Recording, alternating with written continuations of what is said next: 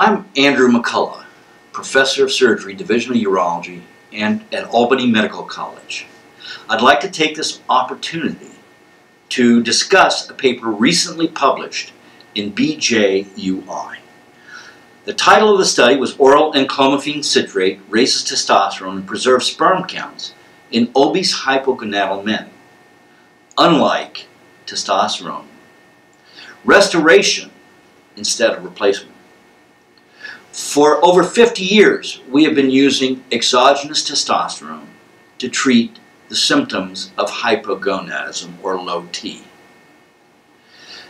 Exogenous testosterone normalizes testosterone, but it has the deleterious effect of suppressing the pituitary gonadal axis, resulting in infertility, low sperm counts, and testicular atrophy. Since 1968, we have been using a medication called Clomid that was originally designed for women who were anovulatory. We found that using it in men increased their testosterone and sperm count. What is Enclomiphene, the drug that we used in the study? It is one of the stereoisomers of Clomid.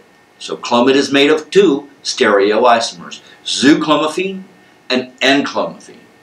Zooclomiphene is an estrogenic compound and can have deleterious effect on the testes, whereas enclomiphene is anti-estrogenic and increases the pituitary secretion of LH and hence the secretion of testosterone from the testes. Which brings us to these studies that I'm going to discuss. Basically, these were the first of a kind, comparing enclomiphene, androgel 1.62, and placebo. It was a level 1 evidence study, double dummy, double blind, parallel design. 40 men per arm, men less than 60 with a BMI of greater than 25, and confirmed hypogonadism with a sperm count that was normal.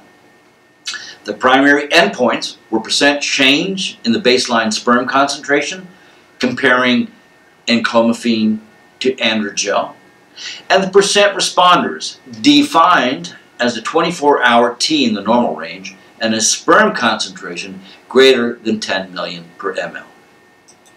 The results were quite dramatic. Both the testosterone and the enclomiphene normalized testosterone levels. But, as you can see from the bottom line, in terms of the % of men with a sperm count less than 15 million, which is considered abnormal, almost 50% of men in one study had a loss of their sperm count versus virtually none in the enclomiphene and placebo group. In terms of treatment emergent adverse events, there were very, very few.